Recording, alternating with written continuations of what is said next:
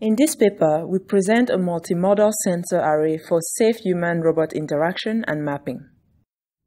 In the future, human-robot interactions will also include collaboration in confined spaces.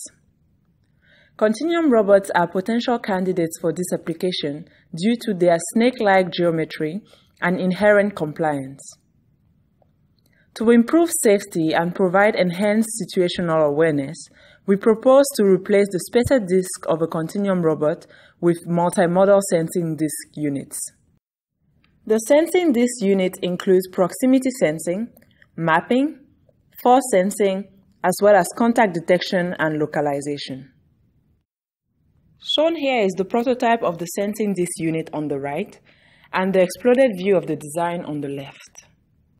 The sensor design integrates 8 time-of-flight sensors and 8 magnetic field sensors assembled in a radial pattern onto 2 half disks and mounted onto a core disk.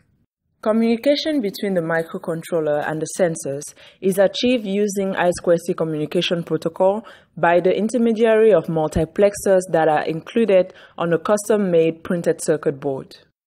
A custom sleeve encloses the magnet for Hall effect sensing and protects the disk units from harsh contact with the environment or the humans.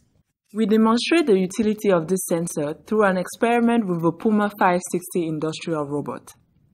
With the sensor mounted at its end effector, the Puma is able to use multimodal sensory perception to identify admissible bracing regions, brace safely against the environment, as well as detect human contact.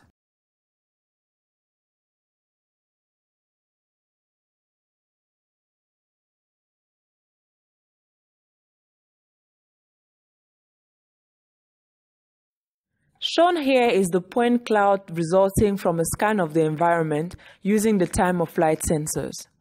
We use a ransack-based plane-fitting method to identify admissible bracing regions. The admissible bracing regions are highlighted in green here, while the inadmissible bracing regions are highlighted in red.